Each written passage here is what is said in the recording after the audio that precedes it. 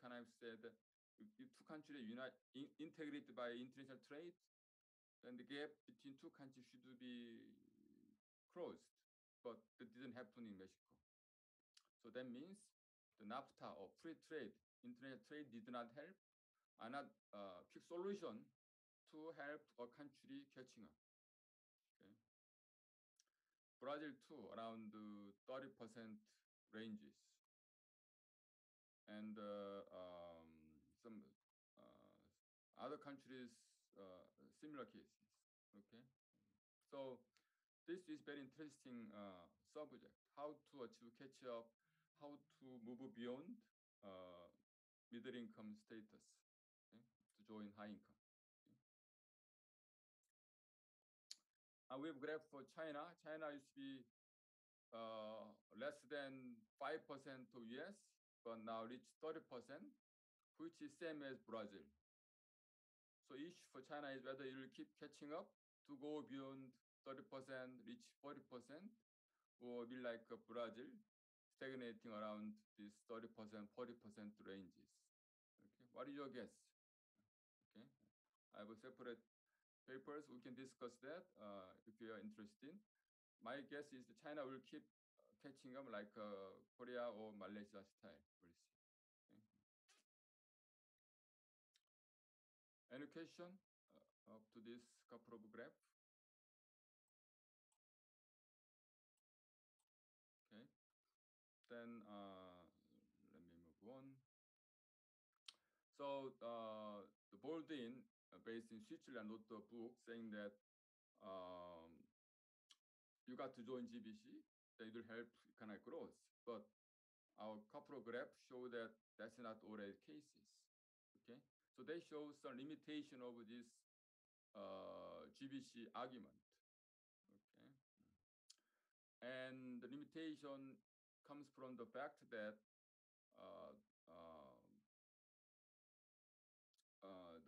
you cannot have all the high-end segment even if join GBC. Okay, but Boldin's argument is that he praised joining the benefit of GBC, saying that you don't have to develop all the segment. Okay, you can specialize in segment chain which you are best to do so. So in making Apple phone, each country produce different part. That's the idea of value chain. I don't have to do everything. I pick up only specific product segment which is best for me. Okay. But still there are debate because each value chain have a different implication. Some are more profitable, which guarantee high income, but some are less profitable, like assembly, using only labels. Where design, which is done in California, is most profitable part. So if you specialize in not so profitable part, that's case of middle income children. Okay. For example, Vietnam export, 30% Vietnam gross export is Samsung Galaxy phone assembled in Vietnam. But I guess you know that doesn't mean all those money of export is not real value added in domestic economy of Vietnam, because it is contain all the high-tech part which imported to Vietnam for assembly from made in Korea or other part of the world. Okay, so Vietnam part is only mostly assembly, labor production using Vietnam labors. So you are getting only minor value out of the Galaxy phone. So that might be the case of other countries who are catching up very slowly or stuck in middle income trap situation. Okay. So we'll show more details about this argument through several examples in these papers. Okay. So there are two possible alternative choices for emerging countries. Okay, so choice one is that, okay, joining GBC will help me. So I'll follow the or choose comparative advantage of my country I'll try to upgrade slowly. Okay, but if you are more aggressive, like past Korea, China, you should try more active trade policy or industrial policy to keep moving into high-end segment. Okay, so I guess choice one is case of Thailand, and choice two is case of Korea or today's China and so. Okay, that's rough pictures. Okay. And also between these two alternatives, we see some linkages or compromise. Okay, for example, even if pursue very strong, aggressive industrial policies to try to move domestic value added, we should still open to international trade and investment to learn from foreigners, foreign partners. Okay, so you got to open to GBC at least initial stages. Okay. On the other end, for the choice one, just joining GBC does not guarantee upgrade. That's the problem. You might be stuck in low value added activities without functional upgrade. Functional upgrade means going to R&D or marketing or brand management and so on. Okay. So the compromise or integration is that we should find right and dynamic mode of engagement with GBC with the long-term goal of building, upgrading your own capability. Means you more domestic value added and domestic jobs. That's the issue. So we'll discuss today how you can do this in terms of how to have a dynamically changing mode of joining GBC. That's the key issue of today. So the earlier perspective is that somewhat linear view. In other words, the more GBC, the better. But we can also discuss non-linear view, which is that you join GBC initially, but you need to go through intermediate stage of creating more domestic value added. That means less GBC participation. Then after you build your domestic capability, you got to open again, join GBC. So it says non-linear view. More GBC, less GBC, or domestic GBC, more domestic GBC, then open up again, or globalization, internationalization. I think this is experience of some successfully catching up economies. Okay, I'll explain these ideas using some examples. Okay. And such upgrading can be discussed in terms of this OEM, ODM, OBM mode.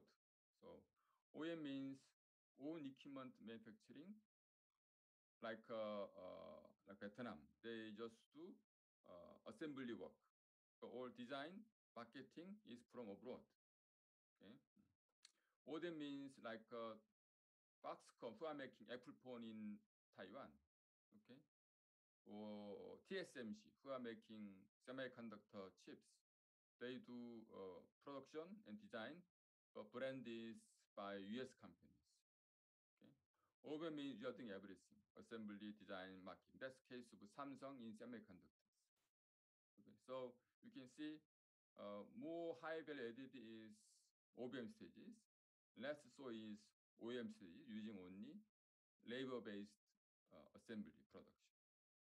So upgrading means you got to upgrade from OEM to ODM, ODM to OBM. That's the final goal, but that's not easy. Upgrade example is Shed Shops, Foxconn for Apple is ODM. Some Korean and some other companies doing also your own brand. So the key part is whether you have your own brand or not, or you just do production job without your own brand. That's the big way, simple way to differentiate these three modes of upgrading. Okay.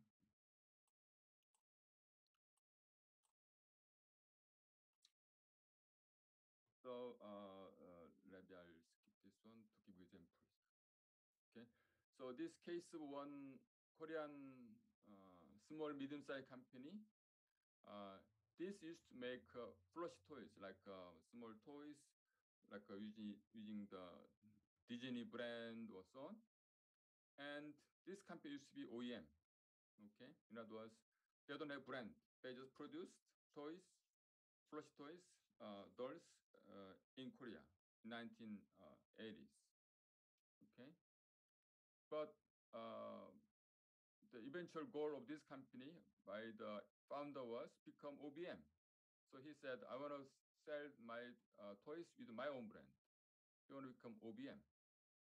Okay, so he tried switch to OBM from 1991, but it was not smooth transition, a lot of crisis. Sales keep declining after switching to OBM. Why? Why it might happen like this rather than smooth progress? After 5 or 6 years problem, they're able to pick up sales.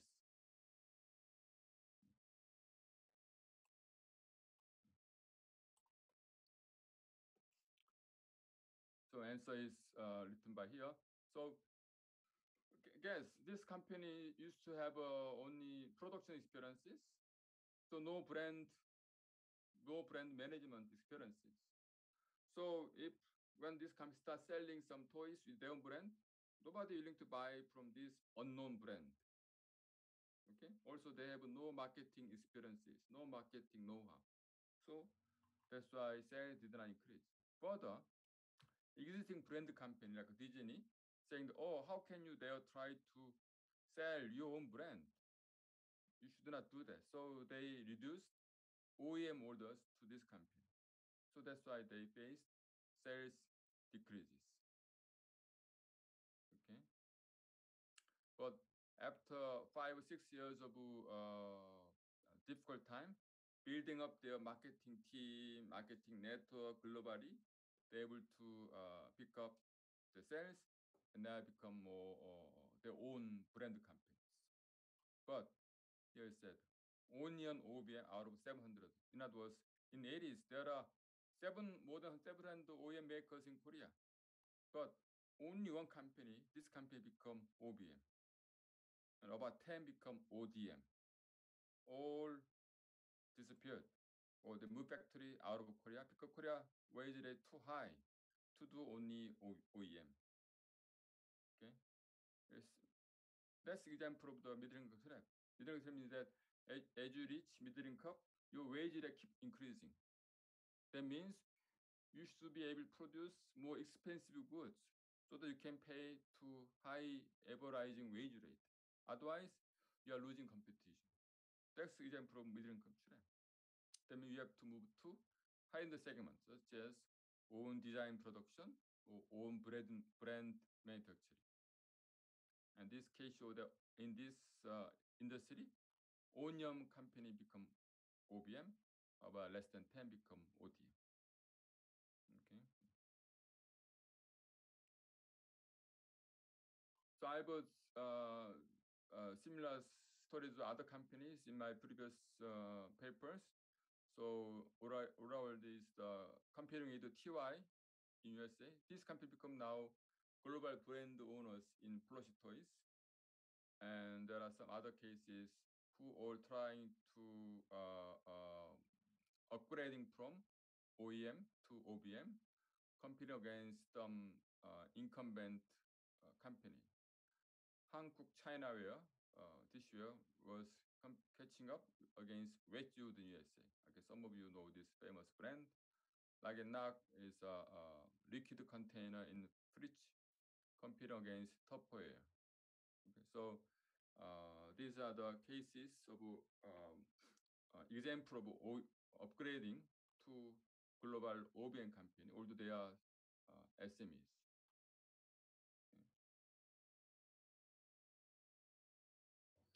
So why this company, you will have a difficult in this upgrading process? Upgrading is not easy. Several counter attack from incumbent company. So World, I mentioned, the existing incumbent company cancel the OEM order to this company, saying that you should not try to become OBM. You should just keep becoming an OEM production only.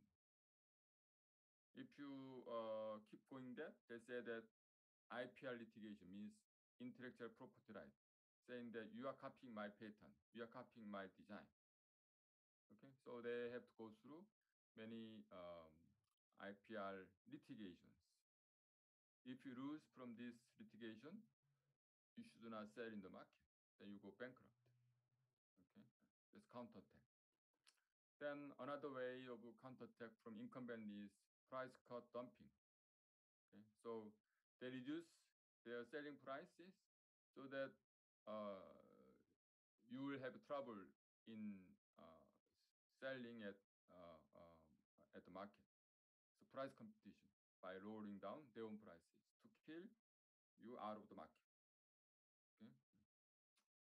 That's why you have to prepare for this possible counterattack from incumbent company. So you should get this company try insurance for good liability. Sometimes registering as different name for the U.S. market, and they did the R&D on during nighttime or various ways to be prepared for the possible response from incumbent company. Otherwise, you might fail in this transition from OEM to OBM. So I have another game from Brazil in terms of footwear. Brazil has one of the biggest produce of making footwear in early days. Okay, and we see there are two types of firms in southern Brazil, south of São Paulo.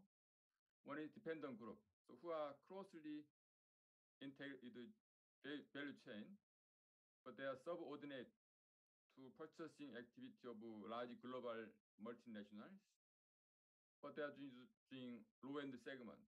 In other words, just production, assembly. Okay, but they eventually all disappeared because their wage rate keep rising, become more expensive than possibly like China. So all OEM orders to making these shoes went to China out of Brazil. As Brazil wage rate become more expensive than from China. So they used to doing some production job, but eventually lost the production. So these are majority of numbers of the company. But only small, up to 3 companies pursued independent strategy.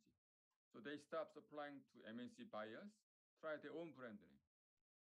So they tried to upgrade into high-end segment by designing investment, production improvement, new market niches, and their own brands. Okay, so directly trading with their own brand and designs. Okay, and they are the who survived this competition with other cheaper production sites, such as from China. So this shows the gross shoe export by Brazil and this region in southern Brazil. Okay, so they are doing very well, but since 2005, the export keep decreasing, sharp decreasing. Okay, with the rise of China, because the OEM orders went out of this area in Brazil to China. Okay, but these 3 companies, these are named 3 companies, their sales keep increasing, different from the other majority group who remain dependent upon global value chain. They are the who tried to become OBM with their own investment in R&D, innovation, and learning. Okay. And this shows the trend of patent filed by these 2 companies. That means this company are not just doing production, but they're also doing R&D, innovation effort. And they showed up in the number of patents filed by these companies. Okay. So as I mentioned, this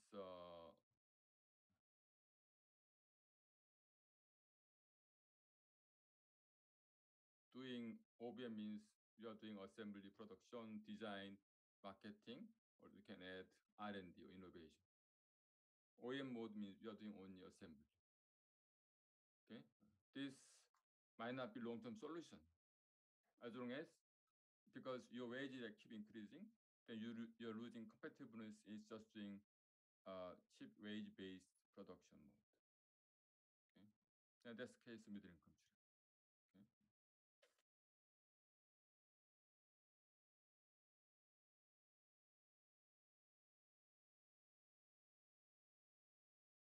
So that's why I'm saying this dynamic pattern of GBC participation.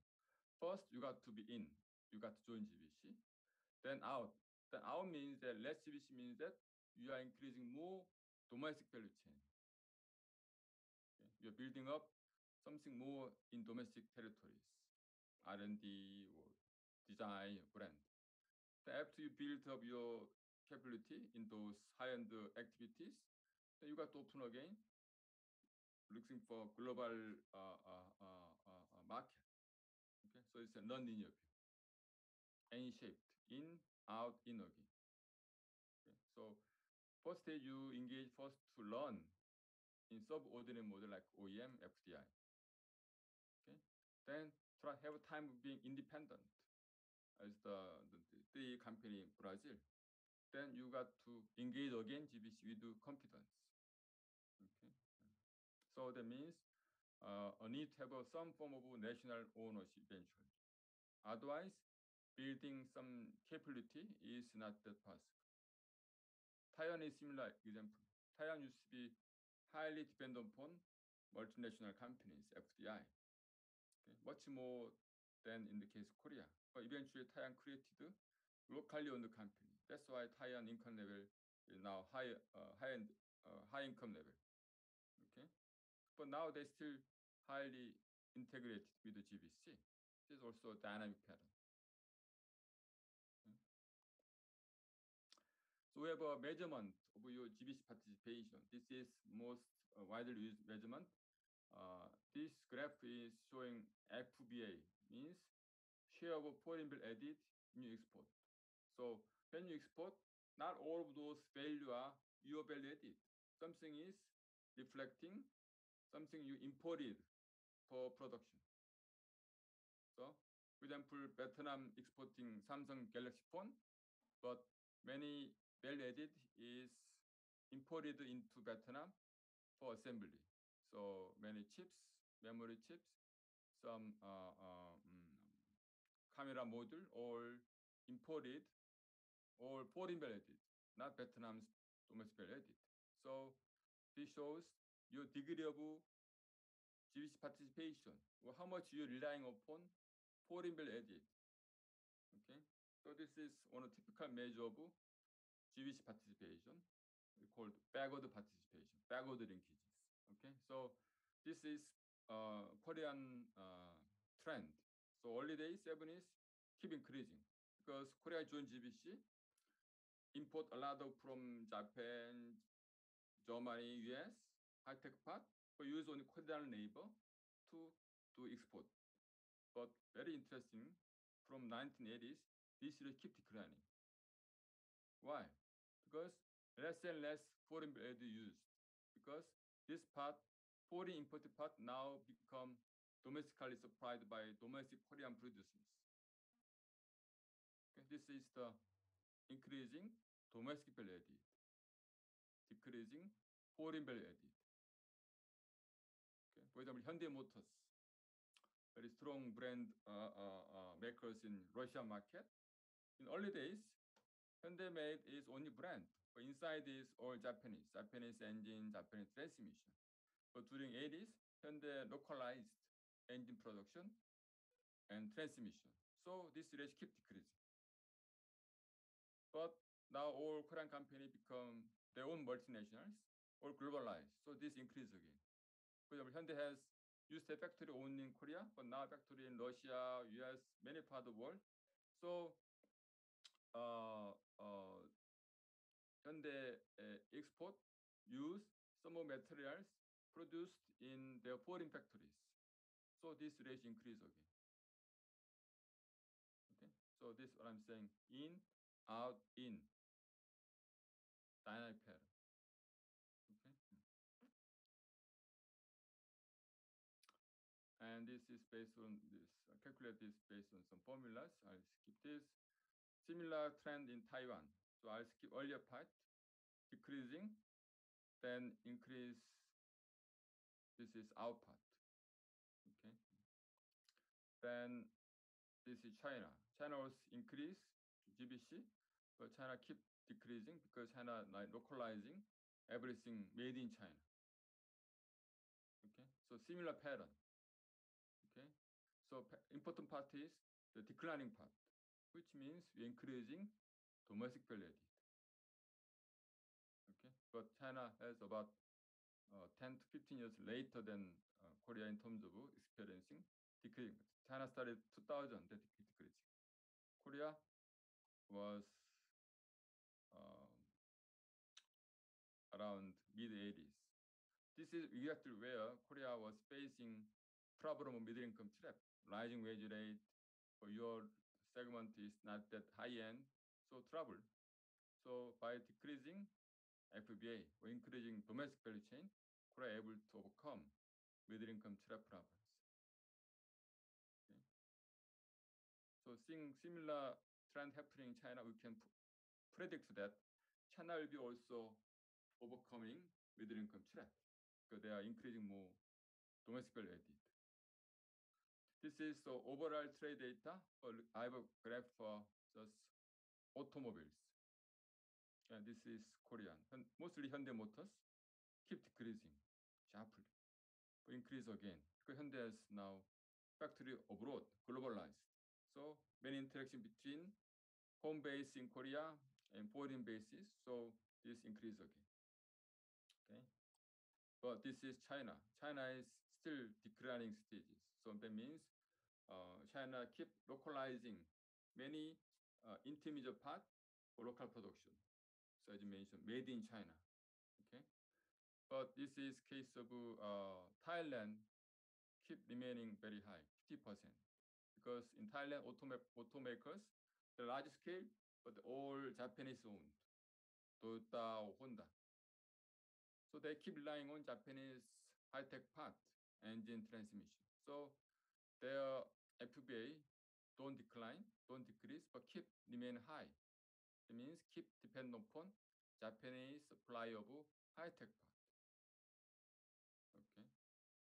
So that's the limitation of Thailand auto sectors. They keep depend upon Japanese high-added part. So Thailand is catching up speed very slow, or possibly middle-income trap. So Baldwin's book, he praised, oh, look at Thailand, they're doing very well. But that's too simple story for me. Because Thailand is, scale is okay, but volume is big, but how much is domestic added? Not that much, not that much compared to case of China or Korea. Okay, so that's why Thailand catching up speed somewhat slow. Let me go back to earlier graph.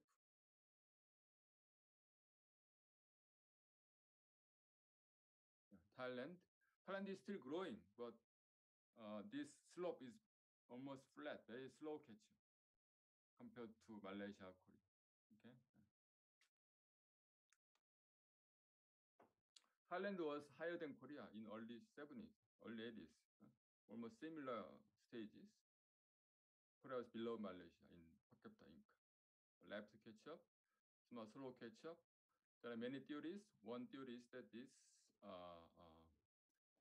not no upgrading or slow upgrading in GBC. Thailand is doing some upgrading, but some are slow. Okay, they're not that aggressive. Okay, Hyundai Motors used to also joint ventures, or they're doing production for Ford or Japanese. Then they say, okay, I want to be independent, so they start selling their own brand, keep localizing high-tech part. That's aggressive risk taking. That didn't happen tried in Thailand. That's the differences. Okay. Any question up to this part?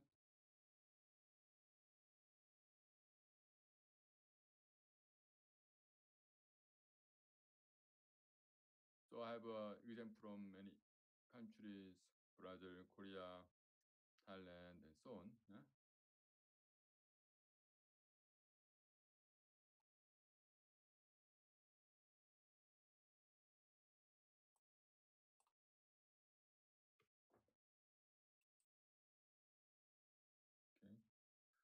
So you can have a picture of this long-term trend of per capita income in horizontal axis, and this FBA, foreign bill added in gross export. So there should be a period of declining.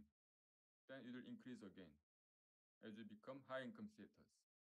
So all high income countries are fully opened up. They are actually engaged in GBC. But to become like that, you got to have some period of building up local value chain.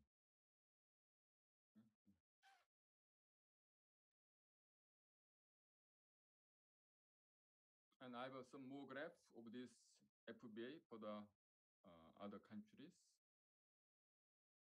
Okay, so this is the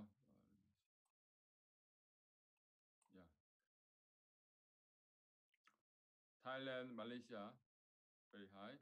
Indonesia, very low. Indonesia is still many resource-based economy. They have many rich minerals, so tend to be somewhat lower than neighboring countries. Okay. Malaysia has some experience of some declining period, not much. So they have some experience of increasing economic value chain. Malaysian success is not much in manufacturing. They are doing better in terms of exporting some resource-based manufacturing, such as palm oil and rubber product, petro product. So their semiconductor sector is exactly middle-income trap. It's only low or middle value added, not much high value added.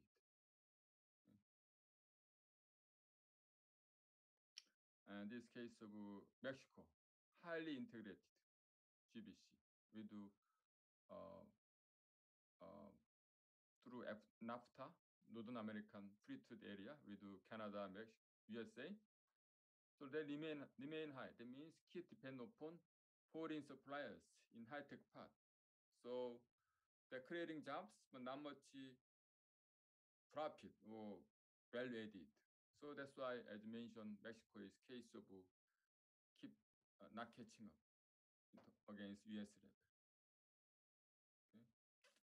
Brazil is lowest because Brazil has more natural resource sectors than Mexico, which has heavily manufacturing oriented. So this the graph depends upon your industrial structures. If you want more manufacturing, remain high. If you have more natural resources, tend to be lower. Okay. So we can summarize some Starlight effect with the GBC graph. First, more mineral resource oriented economies tend to be lower than manufacturing economies. Okay. That's why some Southeast Asian economies show high GBC participation than some of Latin American economies. Okay. But still, this Southeast economy like Malaysia, Thailand still need to create more domestic or local value added. Okay. In contrast, Latin American economy may need to further increase participation in GBC. In other words, making mining more like manufacturing by promoting more processing segment so they can create more domestic value added. So that's what happened in Korea, from GBC participation then to more local value chain. Okay. So that's the main part. I have meaning, but any question? Then we can move on to the next part. Please, you can ask me any question. Okay. I see some from China. Any comment? Chunnan, you're from China? Yes, I come from China. Okay. I have a question from Aballo, Carlos. Yes, hello. I have a comment about the Latin American economies. It's a fact that there is an issue about the manufacturing in mining, but it's because, how to say, most of Latin American countries they don't have an industry specifically talking. They are like, okay, I have a contract with a, how to say, with a very big company about mining, and they just take all my resources from my country. But for that reason, I believe that that fact that you were mentioned there, it's true. It's a reality. Mhm. But in Latin American countries, a country doing a little better is Chile. Chile reached around 50% US. So I look at Chile as an example of possibly going out of middle income trap. And they are not doing that based on manufacturing, but based on some resource-based sectors like the salmon or many vegetables or wood product. So they are based on resources, but they're making high value added. And they are leading exporters of Chile. So it's not manufacturing based, but resource based catching up. Okay. So the same point is that how much you are creating domestic value added. Okay. Okay, I got it. Chunnan, you gonna say something? Okay. I know the pandemic. Because of the COVID-19. Uh-huh. China plan to invest more in domestic industry. I guess because the international trade has some obstacles. So, Yeah. but Yeah. but Yeah. but actually, I think it's not a very wise way to stop some international trades, but the government have to do it, and they even stop supplying some electricity to some districts. Have you ever heard of that? Yeah. So after this US-China tension and COVID-19, each countries are kind of forced to rely more on domestic resources. That means this graph should keep declining. That's happening in China. I graph China is keep declining because China are forced to do so because US trying to reduce any high-tech supply to China. So China have to have no choice to rely on more domestic resources. So China have to do. But it's not good for whole economy. We should be more open, internet, but it's kind of suboptimal. So all world is going into less efficient equilibrium in a sense. That's why now facing many disruption in GBC. Many things have become more high value, high prices, stagflation, inflation. So whole world is moving out of efficient equilibrium to more somewhat inefficient equilibrium. I'm sorry worrying about this world situation going worse in a sense. Thank you. Thank you.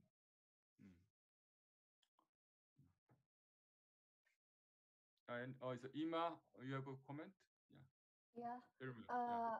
Yeah. After heard from Jan's comment, I think it's also interesting about nowadays because of pandemic. We know that some developed countries too not it's going to be how to say the globalization, like they want to Deglobalization.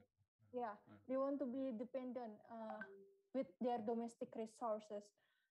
So what do you think? What's your point of view about global solution in the future? Is it okay to a country like participate in global solution, or is it okay for them to like increase their participation in global solution in the future? Because of personally, from my point of view, I haven't read any papers before, but from my personal point of view, when a country is more dependent to another countries, it means that their national supply is more volatile. What's your perspective and point of view? Yeah. So that's one of the most critical issue facing every economy. In the past, we are living in the world of free trade, globalization. So that means like Apple mode, you outsource all parts from abroad at the cheapest price and just assembled it in cheap country with the low wage rate and you export globally. That's the globalization mode. But that mode become now very risky in this pandemic period. Also US-China conflict. So many countries trying to do more on their own territory. And that's not optimal. Right? Yeah, yeah. Because that means you are ending up using higher costs to produce things. So I'm very concerned about this whole world going into not so optimal state because of these geopolitical tension issues. So in terms practical alternative is more your own resource-based development. So whatever industries huge use more domestic resources, that makes sense to focus on such industry. In the case of Malaysia, like rubber, Malaysia a lot of so making rubber products like condom and so on. They are very successful export sectors. Malaysia, also palm oil. Malaysia has many palms, and they produce palm oil. Palm oil is processed, almost manufacturing. They become most interesting, important export sectors of Malaysia. Compared to Indonesia, both countries export palm, but Indonesia export more crude, unprocessed palm oils. But Malaysian case is more or less processed with own Malaysian brand. So that's the better alternative in this pandemic, post-pandemic period. You got to have something based on more domestic resources. That's better or safe alternative than just relying on global value chain. Okay. So whole world is changing a little bit in this post-pandemic, post-China-US tension. Yeah.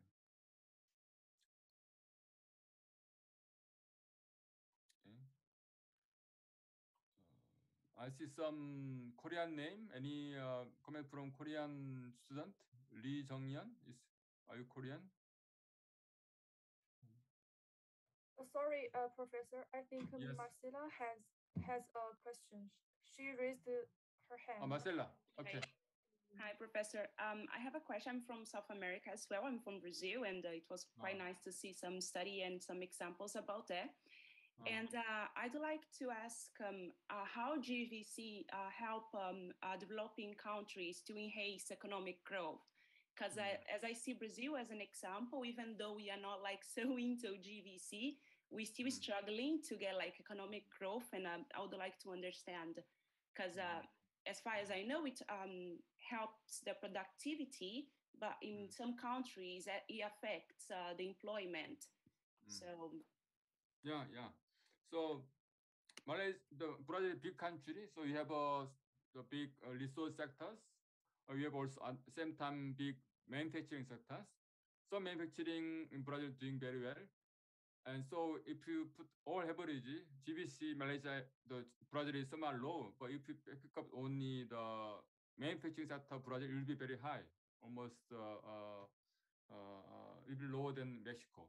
But in Brazil cases, key issue is how to make more things domestically or how to increase domestic value added. Okay, so manufacturing in Brazil still a lot depend upon multinationals. So it's okay. You got to open to multinational and to learn from them.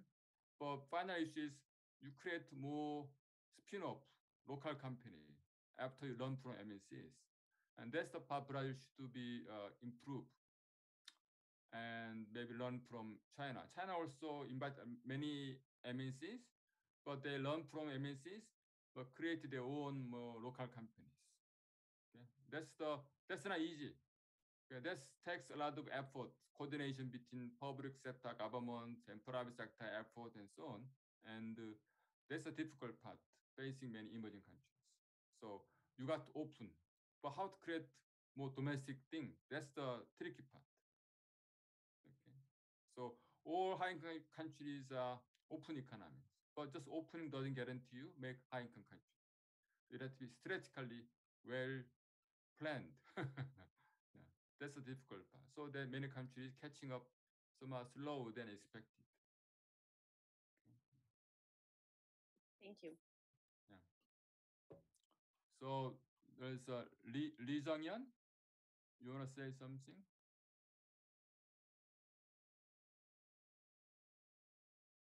You're Korean, right? Yes, I'm Korean. You based Yes. in Korea now or in Russia? Pardon? Are you based in Seoul now or in Russia? I'm in Russia. I'm in Moscow. Oh, okay, okay. So, any comment? Just I heard about very interesting things, but still, but so far I don't have any question. Maybe the end of the lecture. Okay, okay, okay. Any others? Oh, we have a comment from Jin Janing. Okay. Okay, Professor. What topics do you think are important for the development of GVC? In this environment, the economy and globalization are taking a huge toll. So, what are the important issues you think about the topics, agenda, something like that? Well, as you attention on my topic today, is so you got to be open GBC. That's the kind of basic things. But how to which position GBC you will be specializing? That's the issue. In other words, if you're making mobile phone, there are many component activities. And Apple headquarters in California, they only do design, but they outsource everything abroad.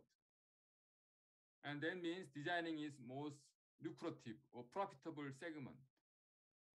And Korea produced some chips for Apple phone, and some workers in China or Thailand do the assembly. So which part you want to specialize in out of this complex matter of value chain? That's important part. You specialize in low value added part, or you specialize in high value added part. Okay, that determines your income level. Okay, and initially all emerging countries start from low end part, easy part. We should how to move into a little bit next end part, a little bit high end part, on the long term and dynamically. That's the issues. Okay. If you have semiconductors, you start from packaging, fabricating, design from low to high end. Okay. Korea, Samsung started from low end segment, but keep increasing. Malaysia reached up to middle, like doing fabrication. But Malaysian company rely on MNCs for designing and part, the high-end part. And that's difficult. So up to middle-end part is okay as emerging countries, but if you want to join high-income status, you try to think of how to keep moving into high-end segment.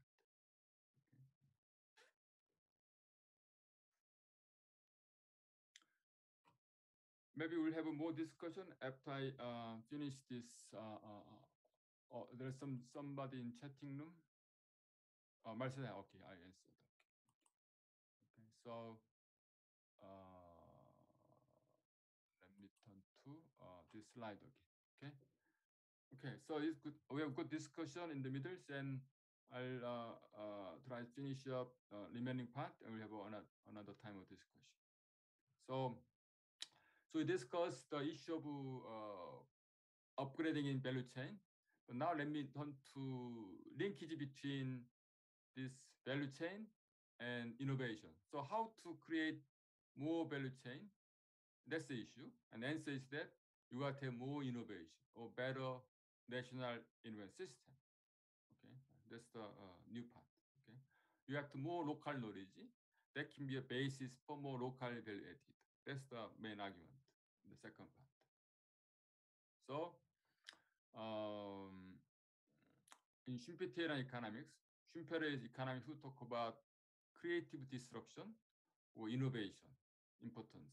So in Schumpeterian economics, key concept is something called national system, or simply NIS.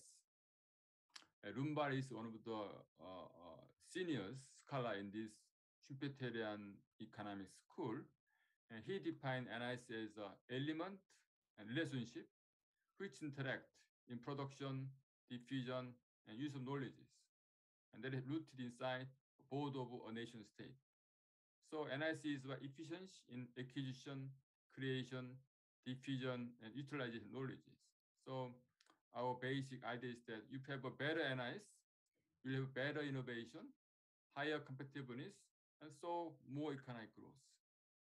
So simply, Schumpeterian think that your NIS determine your economic growth, economic performances.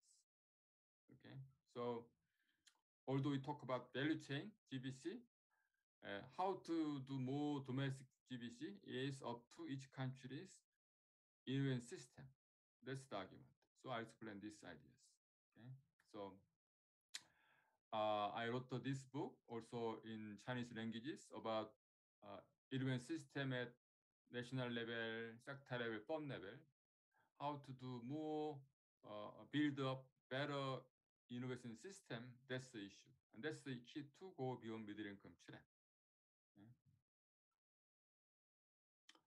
So key variable in this system idea is that variable called cycle time of technologies. What is this? It means how quickly technology or knowledge are changing over time. So cycle time is speed of change in knowledge basis technology. So my key argument is that to catch up, you got to specialize in short cycle technology based sectors, such as IT, information technology. Because in short cycle sectors, all knowledge become quickly obsolete, outdated. That means incumbent knowledge become quickly less important. So latecomers can do something quickly without much relying on incumbent knowledge. And also short cycle means also very frequent innovation. New knowledge tended to open more frequently. Okay, so it's high growth prospect. So knowledge become quickly outdated means low entry barriers. So you don't have to study all those old knowledges. You can just study recent knowledge. That's enough for you to make entry into such short cycle sectors. But it has great opportunity for growth because of high frequent innovation. So that's why you got moving into short cycle, such as IT. And that's the key experience of Korea, Taiwan, and recently China. All these economy making success by moving into, specializing into short cycle sectors such as IT. Okay, so I'll explain these ideas. Okay, so how can you make a measure cycle time? It is based on patent. So when you have a new innovation, you file patent. When you file patent, you have to cite other patent. Like when you write articles, you have to cite other people's articles. So here 10 means you are citing 10-year-old patent. Patent filed 10 years ago. So the more old number means that old knowledge is still important. But this is each economy's average cycle time. This is Korea time getting short and short. That means their patent life cycle is very short. So in IT, after 2 or 4 years, all the patent become useless. The technology already changed very quickly. Okay, that's what I mean by low entry barriers in IT. And Korea time become every cycle time become short and short compared to high income countries, European countries, or long cycle sectors, which is good. High entry barriers, more profitable, more profit because of high entry barriers. Okay, but Brazil, Argentina, also long cycle. But long cycle for emerging countries, given high entry barriers, it's not easy to make commercial success. Or you're part of a European dominated innovation system. Okay, whereas if you want to seek niches, your own entry point, you better target source cycle.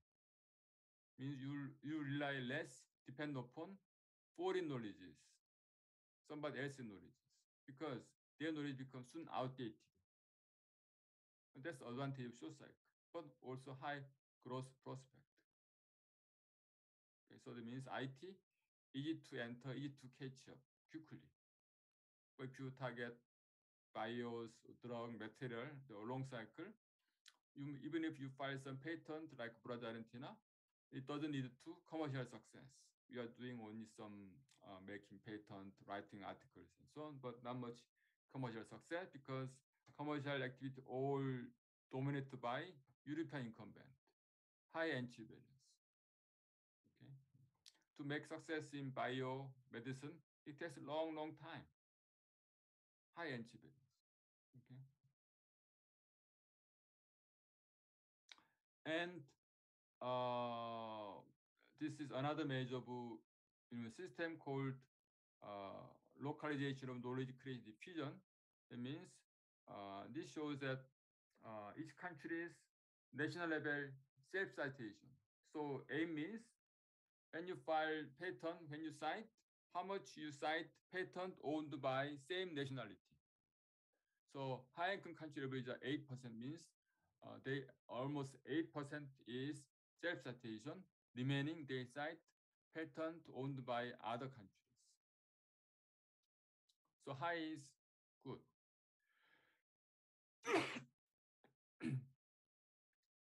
But in the case of other middle-income countries, all remain low. But catching up happened in Korea, Taiwan over time. So they reach almost same level as high-income countries. That means they're able to build up more local knowledge bases. So this is one aspect of technical catching up. Okay. And there is a linkage between this source cycle and this knowledge creation because if you go to source cycle, you don't have to rely on incumbent knowledges. And that means you have a higher chance of quickly increasing more local knowledges.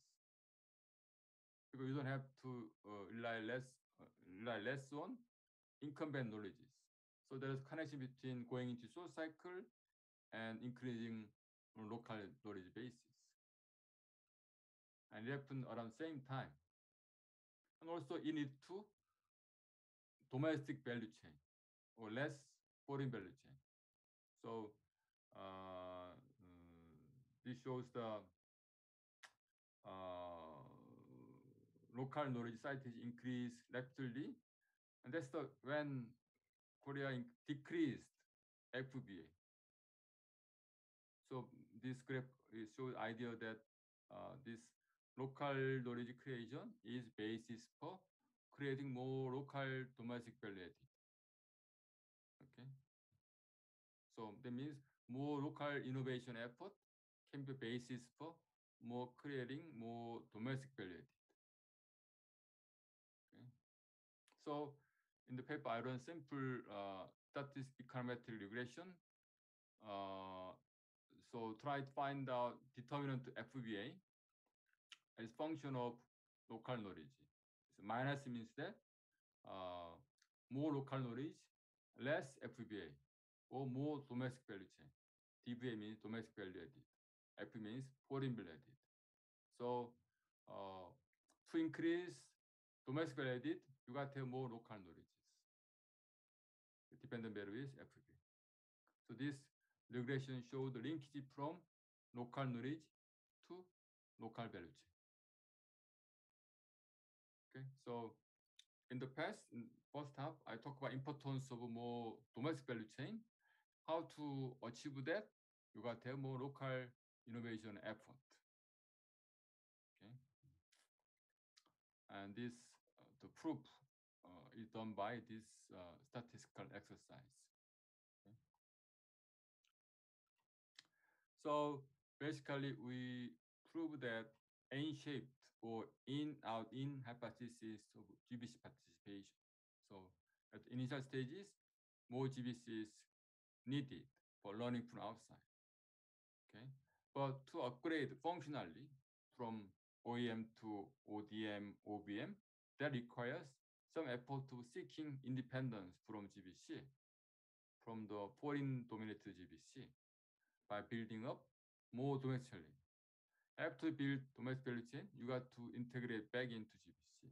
That's why we have in, out, in, non-linear or dynamic GBC participation. Okay, so this FBA value graph in Korea, Taiwan, recently China, consistent with this hypothesis of non-linearity. Increasing FBA early period, low-income stages, and declining at catching up stages, increase again in most recent period. So the regression I just showed proved correlation between local knowledge creation and domestic value added. So that means building local innovation system is key to upgrading and local value creation. So our contribution is to confirm linkage between innovation system variable, such as knowledge, to GBC variable, FBA. Okay. So the whole picture is that relocalization is linked to economic growth. And this linkage from local knowledge to economic growth is that more local knowledge lead to more local value added, then lead to domestic economic growth. Okay. Then also talk about this correlation between going to short cycle to local knowledge creation.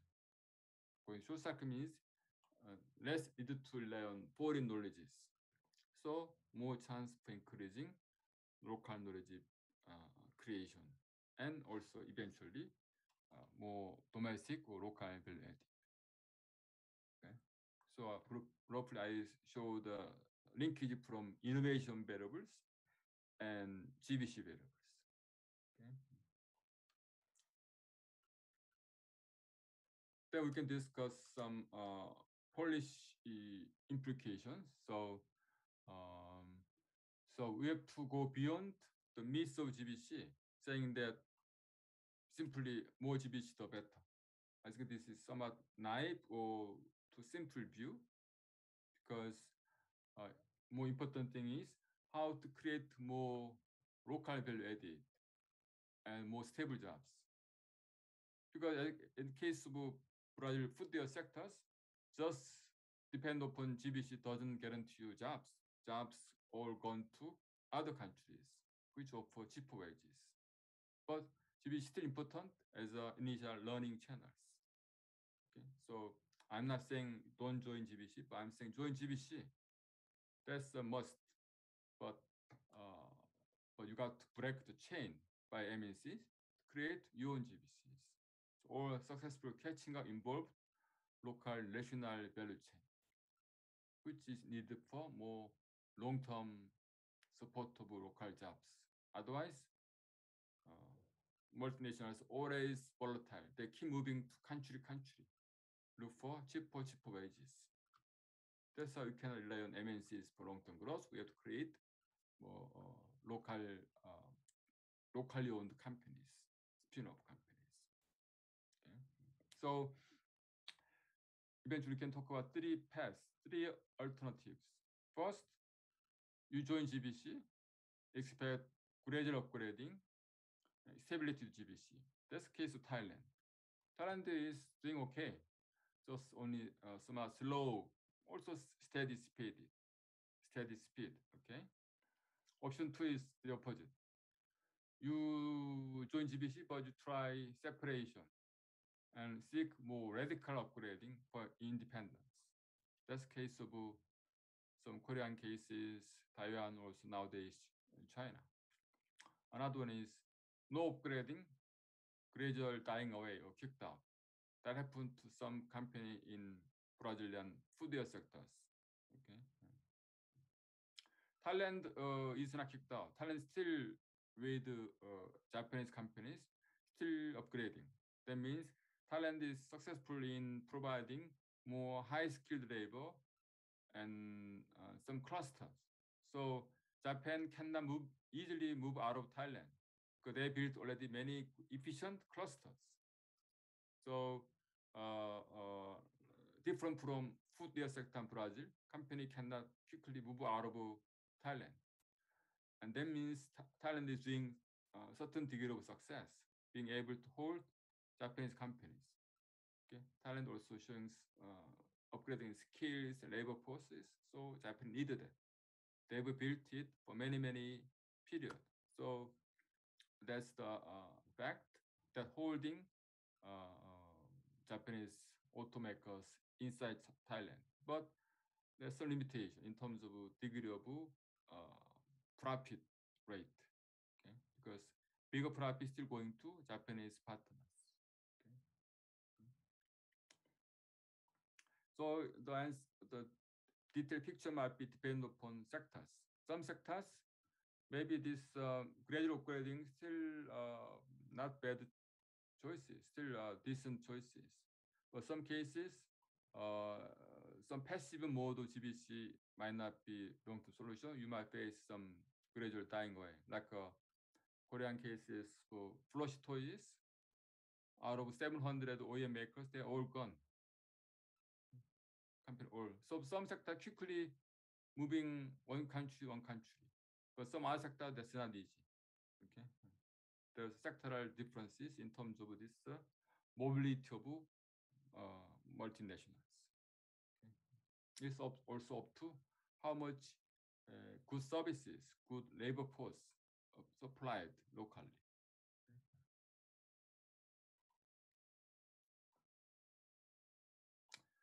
Then how to achieve this option 2? Okay, is in other words, how to make this functional upgrading to happen. First, you guys have a plan, will to upgrade. Okay, I want to be independent. I want to create more local value added. Okay, so that means we have to plan to being less dependent upon or move out of hierarchical mode. Hierarchy means MNC is on top, they are the boss, you are listening to the boss. Then mode is called hierarchical mode. You have a plan to move that out of that mode to more market mode, more horizontal mode, where you have more bargaining powers. It depends upon your own skill, something unique to you. So you have more bargaining power to get better deal with the MNCs. And you have to have such a plan, will. Okay. Also importance local ownership, local control. You got this, nothing can be accumulated. And this might not happen automatically. So there is room for public policy or industrial policy or intimation by government, okay, to promote more locally owned companies. That had been actively done by China in the Chinese company, invite the MNCs, but they also work hard to promote locally owned companies. Okay.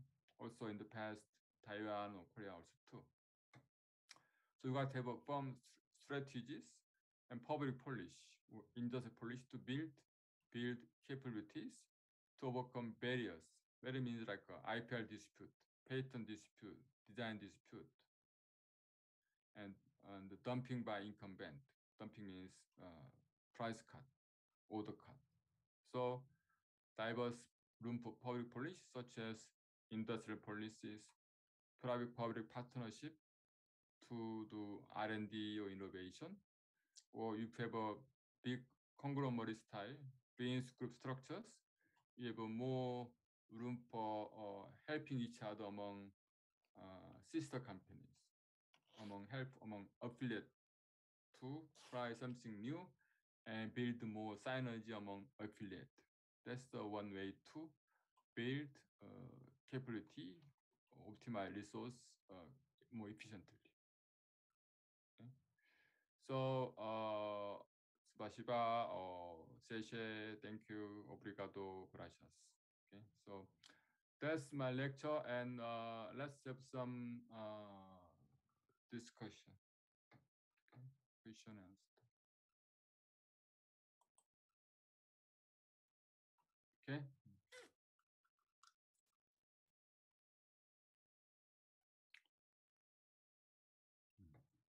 So we have around 24 student.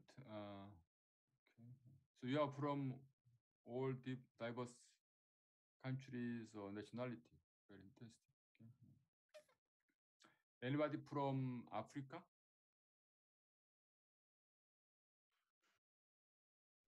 Yeah, I'm from Ghana. Okay. Ghana. Oh, okay. Say I'm something. from Nigeria. Oh, Nigeria. Who is? Oh, Miriam. Oh, Yes. okay. Yeah, Nigerian cases. I have to say, we have a lot of petrol oil resources. Okay. Yeah. So the issue how to create more value chain in oil. So rather than export crude oil, you have to plan to export more processed oil. So build more refinery, process inside Nigeria, then export. Then that's more profitable business. Korea, no oil reserve at all, but Korea export a lot to Africa, Middle East, because Korea has built refineries oil.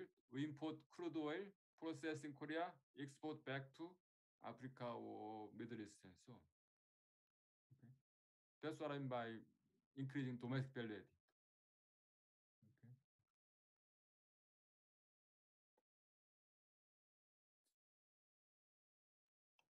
So same for any mineral resources. Rather than export crude unprocessed palm oil, like Indonesia, but you got to export it as processed palm oil, which means more value added. That's case to Malaysia. So neighboring countries, a big difference in terms of this palm oil sectors. And Malaysia has a plan, will, to create more. So Malaysia acquired UK company who are the brand owners. Malaysian government, a state-owned company, acquired in London stock market, British-owned brand owner company in palm oil. So we have a plan. It doesn't happen by market forces. Okay. That's beginning of Malaysian palm oil sector, very successful export sectors of Malaysia.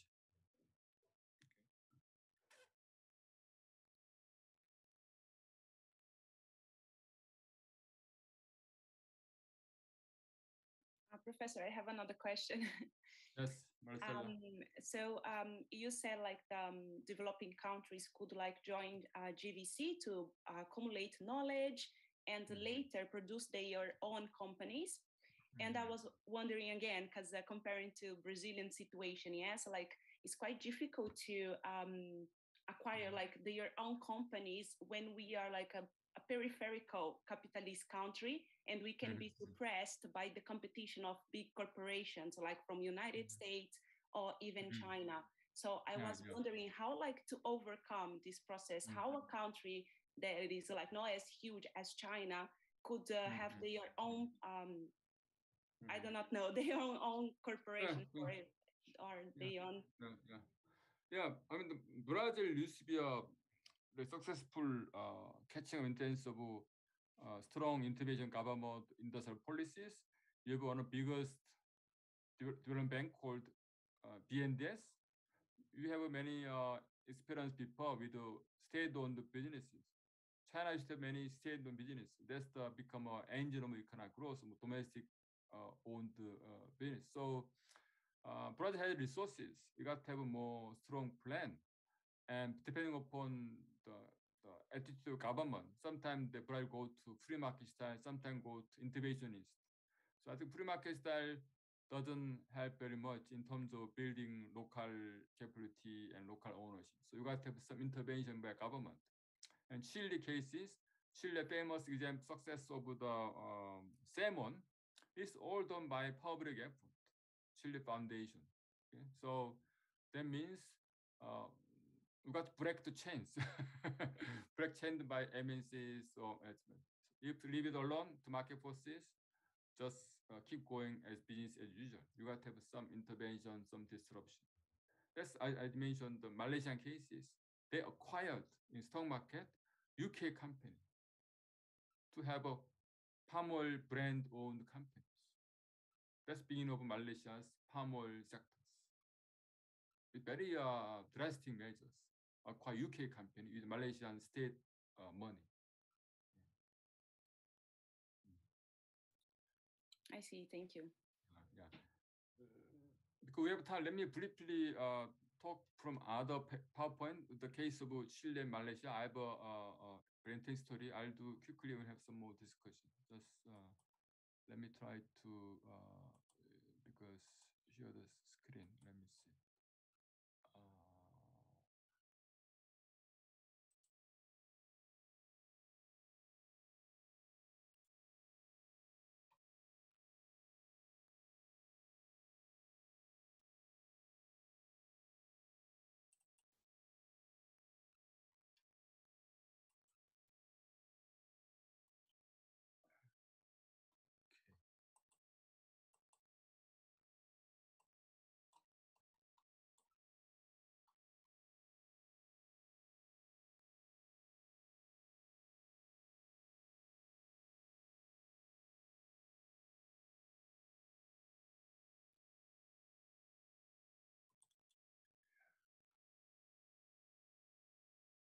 Okay, this one.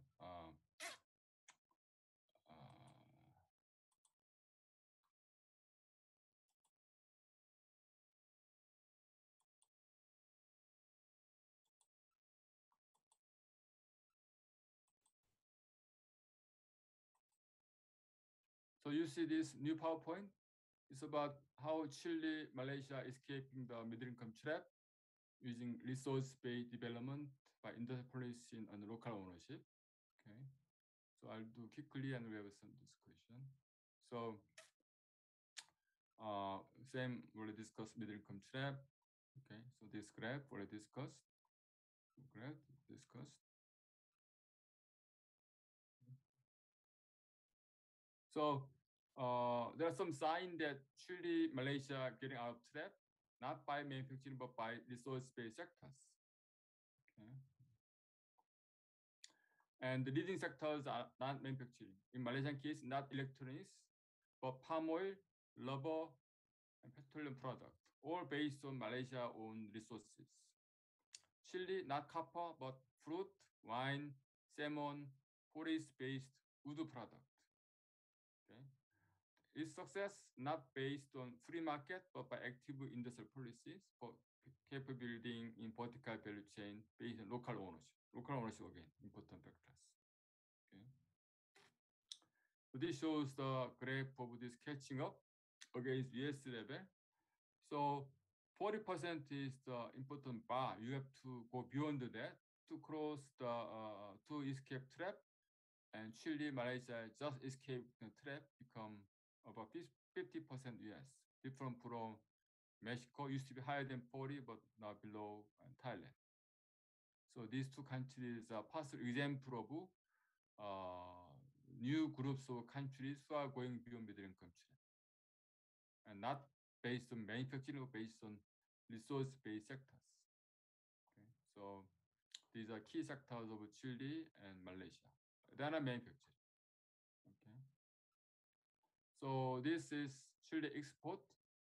Of course, copper is Chile's main export, but these new resource sectors are three. They are next to copper. They're much better than other sectors. New sectors like wine, fruit, forest. So they are not domestic consumption, but leading exporting sectors. Okay. Malaysia too. Malaysia is known for manufacturing, electronics, electric, but it's declining recently. Whereas new sectors are catching up. They are the who are based on petroleum product, palm oil, rubber. Okay, so this shows that these new sectors are becoming export engines of these two economies.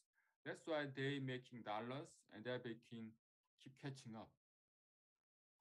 Okay, so they are contributing trade balance surplus. Okay. These are they are making trade surplus of these Chile economies next to mine. Professor, sorry, but like in the Chile case, they have the resource based on renewable resource. So in some time it's gonna be over, right?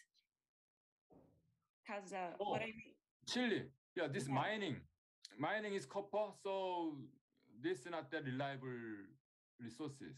into export because of subject to price fluctuation. Is that what you mean? Yes, because if that is from mining, like the sort of a mineral resource, one day is going to be over. So that's not like permanent. That's right. That's why I'm saying this is alternative to that such mineral. So these are the export based on this wine, forestry, fruit, and fish, including salmon. So this is more stable, newly emerging export engines of Chile rather than old engine of mining, copper. Okay. Exactly as you said. Okay. So in Chile cases, still mining is biggest dollar earning sources, but this trend is catching up actually. That means they are the will create new dollar money for Chile. Okay. They are almost like manufacturing or processed resources. Okay. That means high value added.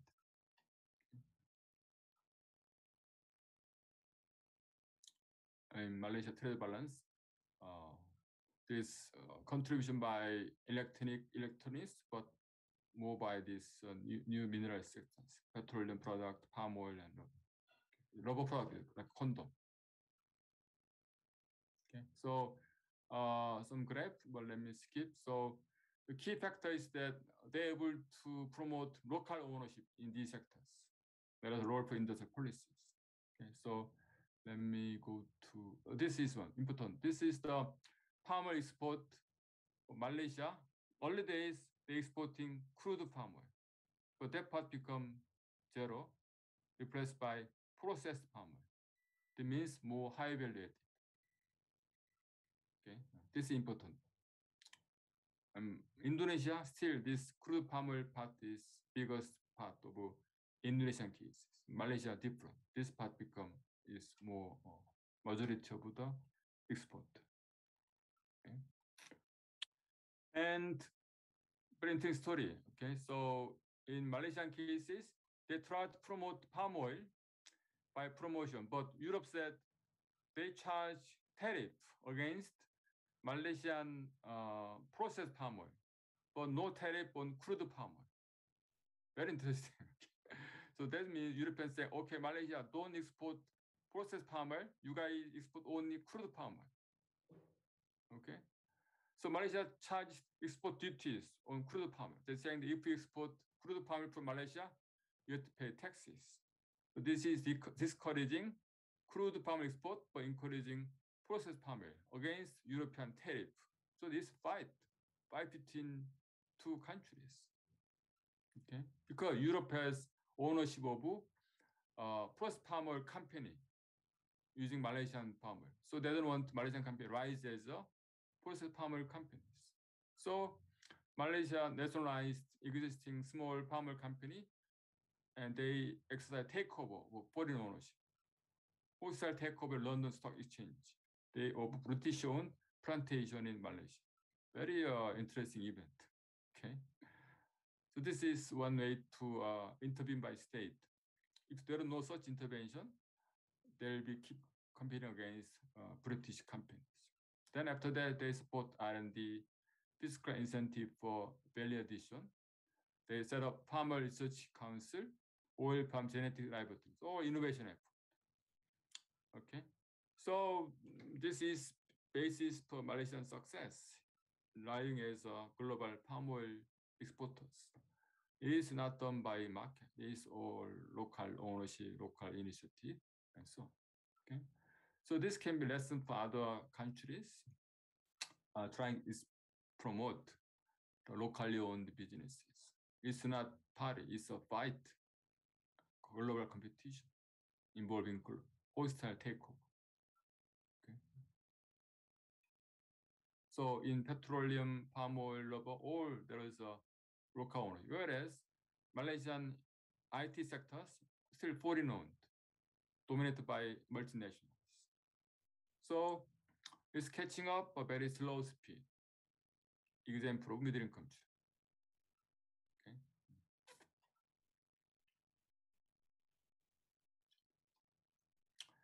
In Chile cases, we have this forest salmon fruit are the new growth engine Chile. And in the case of salmon, now salmon is now bigger export of Chile, but in Chile Sea, salmon was not natural specimen.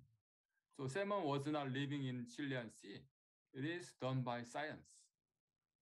They one day start grow salmon by scientific method. Technology from Norway, technical transfers, experimented farming of various salmon species, and they succeeded being able to cultivate salmon in Chilean Sea. It's a newly intervention by public sciences. It's not done by market.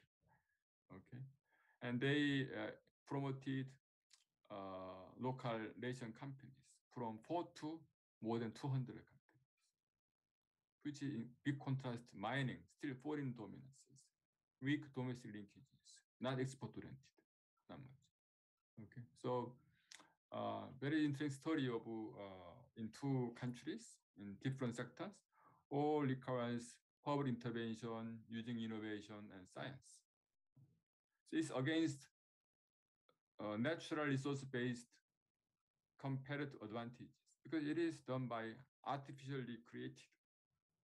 Okay, very interesting. Okay, so forest, salmon, or local ownership, but mining still foreign dominance. So limitation in degree of domestic value added. Okay, but these sectors mostly there are some foreign, but still domestic company more dominant. So they are the who are creating more domestic value added. Okay. So we discuss possibility to escaping middle income trap through resource-based development. So in this post-pandemic world, the resource sector very important, more promising than manufacturing. Because resource sector, you mean you rely more on locally owned, locally available resources. That's more safer in this post-pandemic period. Okay. And resource sector means, again, low entry barrier sectors, like short cycle sectors.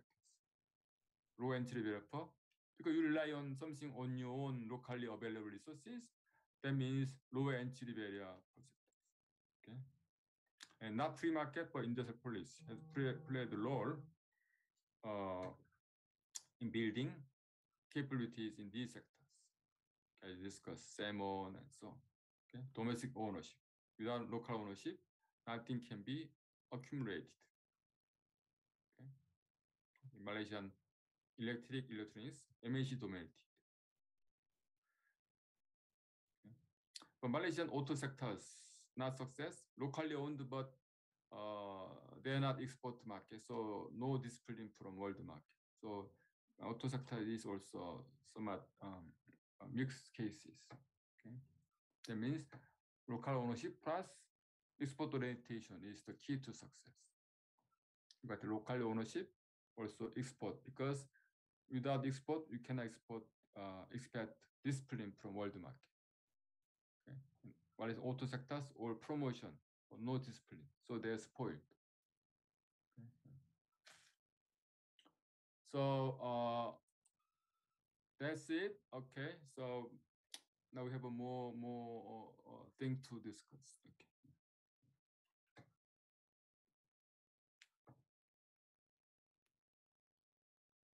Oh, we have some comment question from chatting box. Sorry. Okay. So yeah. First one. The technical development of GBC cycle, as you showed Korea, would do any growth to slide?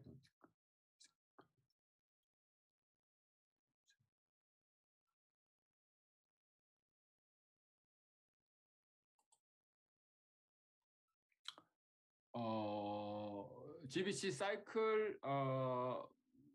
I talk about non-linearity like in, out, in, but somewhat different from cycle. When I say cycle, I talk about in different contexts. Catch-up cycle means that, in the case cycle means that leadership change from incumbent to new rising companies, and again to new companies. There I talk about cycle, but in GBC cases, rather than cycle, I used to say that in and in, out, in, again, this non-linear pattern, rather than just the more the better pattern or linear pattern. Okay, somewhat different from cycle concept and avocation about Russia. So next year, Russia will ban export to low-round logs. It was planned as a step to improve technological change of industry, so that timber company will have to improve their technology base and moving away from resource-based model. Some export claim that restriction measures are foolish, but because this will upset trade. Well, my opinion is that it is good move. That means Russia trying to have more local value added rather than export raw logs. Exactly as the case of Chile, the Malaysian, the palm oil. Right? So, but export ban is one thing, but you got to plan. Next plan is to have a more domestic value by developing the log processing industries. Okay, so ban is one thing, ban is starting, but that's an end. That's beginning of active policy support to have a more log processed within Russia. Okay, so initially it might have difficult, as shown in the case of Korean company. After this upgrading effort, the sale decrease. So Malaysian log export might have difficulty short term, except for a couple of years. But if you keep making consistent effort, then you might have a long-term success. So that means you have a long-term plan, long-term commitment. Don't change in the middle. In Latin America, they tried, after some years, they changed back. That happened in some cases of Brazil. They tried industrial polish, after some years, they give up. If you push it long-term enough, that's the case of China, then this hardship might be overcome. Okay? That's why it takes long-term effort. It's not short-term phenomenon. Okay?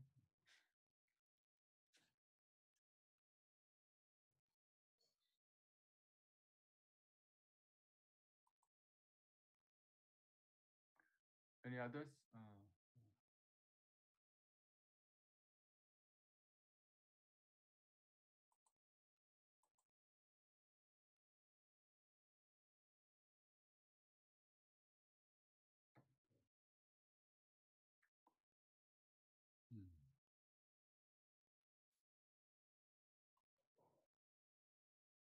Who is Kim? Is Korean another Korean? Kim Oh, Sang. I'm not Korean, I'm a Singaporean. Oh, Kim Sang. Yeah. So I actually have some questions on on the slides you give, right? So from my understanding that you truly say that if like a country, they are going through the GVC, is best for them to go in first, and after that to get out to be domestical, and they start doing their own manufacturing and start marketing and stuff, and this will be a good growth for the country itself. So if they don't do that, they will get stuck in this trap and they will never grow at all. Is this what I understand from your lecture? Yeah. And I'm not saying they stop growing. They're still growing, but with less profit domestic or less pie from the GVC participation. So we are growing, but somewhat slowly, like the auto sectors in Thailand. So mixed success. It's not failure, but mixed success with very slow speed of catching up with the US income level. So just one question on you know that in Korea they have this company called the Lotte Corporation. Lotte? Lotte. So Lotte, yeah. are they considered OEM or OB? Oh no, Lotte is a very strong brand. Lotte is a big now brand globally. I see that they actually do lots of different stuff. They actually produce. They have hotels. They have. They also sell foods and stuff like this. So that's why I was quite confused. What are they doing? They do too many different stuff. Lotte is different from Samsung or LG or Hyundai. Lotte is less manufacturing oriented. But Lotte is strong in like retail, shopping, and but they still have some manufacturing affiliate companies. So Lotte Chemical and this. So they make many small like chewing gums, many food stuff, all based on manufacturing in a sense. So Lotte is more diversified into some hotels, department, but they still do some their own value creation with the manufacturing basis. But as you know, all Korean companies used to be OEM in the 1960s, 70s, and so on, but they gradually upgraded into high-end segment in the same sectors, also keep moving into new sectors with more high value. So it's two kind of upgrading. Upgrading the same sector from low-end to high-end, upgrading into new sectors. You know, Samsung, most high-tech company in Korea, but in old days, 50s, 60s, guess what are Samsung's main product? What are Samsung making selling in 1960s, 50s? Guess. Let me guess. I'm not sure. Television. Anybody?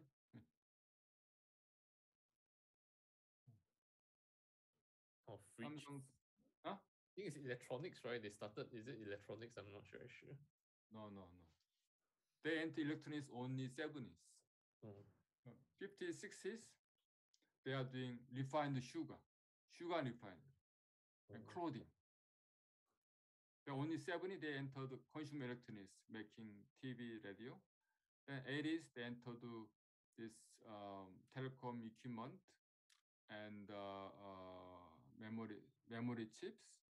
Then 90s, they entered this mobile phone making and so on. So it is that's what I mean. Intersector upgrading. They keep moving into new sectors.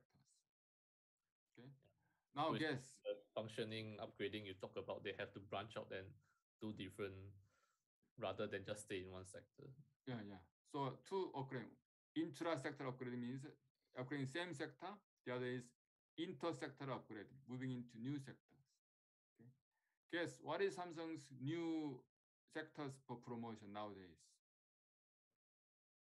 Nowadays, Samsung. I only know they are doing the AI. I recently saw, is it AI? They have this artificial... AI is input to business. Which business they want to do? Yeah, after the cell phone. I only know they are very good, and recently it's all on the handphones and stuff, smartphones, and after that I'm not very sure. Yeah, that's all we know. But anybody? Where is Samsung put new money into investment to what?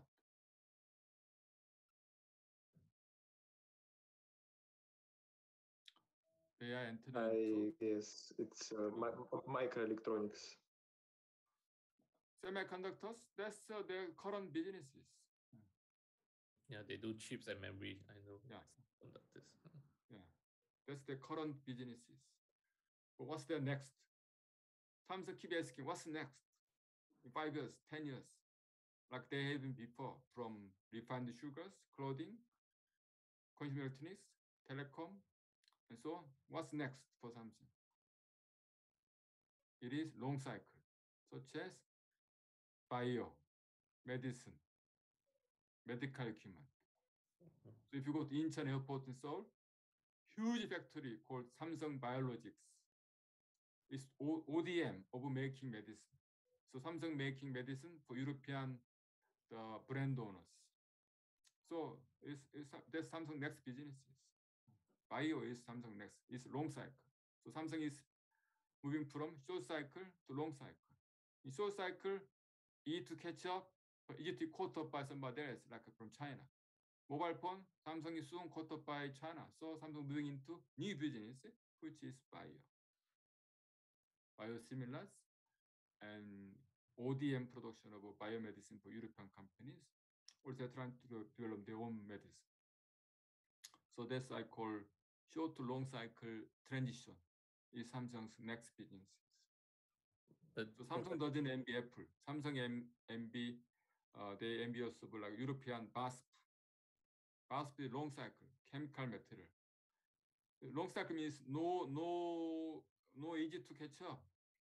BASF is leader in the industry more than 100 years.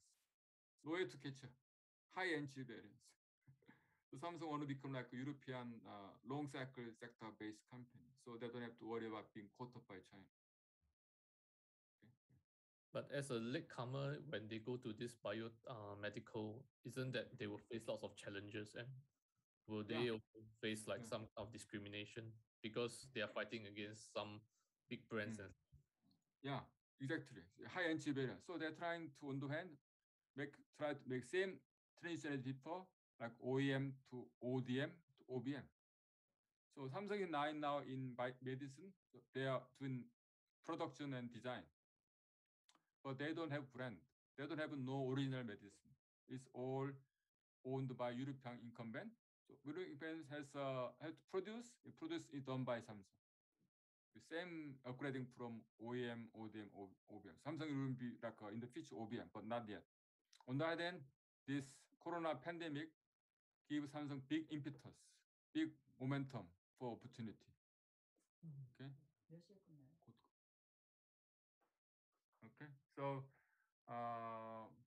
it's happening to many Korean companies. Lotte, SK, LG, all trying to move into bio. So for next couple of years, for Korea, bio is the hot stuff. That means Korea moving from short cycle to long cycle. And Corona pandemic was a big momentum for Korea moving into these areas, because otherwise market is very tight, closed. With the Corona pandemic, the huge demand for bioproduct emerges. So it turned out to be good opportunity for Korean company moving into bio sectors. Very fortunate. Otherwise, entry barrier is still very high. But some entry barrier somewhat opened up due to this Corona pandemic situation. Understand. But I want to share one experience I have. I was in Vietnam like 5 years ago. I think I was there for 2 years. So I do notice that lots of Korean entries in Vietnam. So like you said, they were there doing manufacturing on the semiconductors, on the chips. But I also do notice that they enter to build apartments. So there's lots of different apartments that are actually built by Korean companies too in Vietnam itself.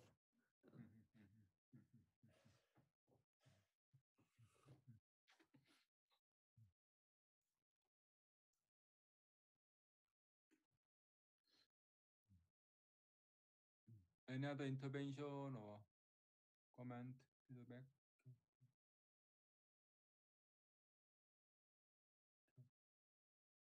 So the key message is that GBC is initial place for learning, but eventually you got to have a strategic plan to promote more domestic value added or domestic ownership. That's the good idea for long-term success. Otherwise, you might face some difficulties. Although there is room for more gradual catching up, not so fast, but from a steady manner. It also requires some effort to build more local labor forces, either skillful labor forces, upgrading labor forces, so that MNCs stay there with highly upgraded labor forces. That's the case of some extent in auto sectors in Thailand and some sectors in Penang, Malaysia. Okay. Then this to upgrade, to make it happen, you got to have more local innovation, local R&D, and that's important. Okay, and to innovation, in catching up stage, you got to try first short cycle sectors, IT manufacturing, or like India IT services, that's what short cycle, or resource-based sectors using more local resources. Okay, then long-term goal is moving into eventually long cycle technology sectors. Just a summary of my talk today. Okay, I guess we spent about 2 hours, and maybe that's enough. Okay. Okay. Thank you. Thank you. Thank you. Thank you. Thank you so much. Thank you. Thank you. Thank you so much. Have a nice day.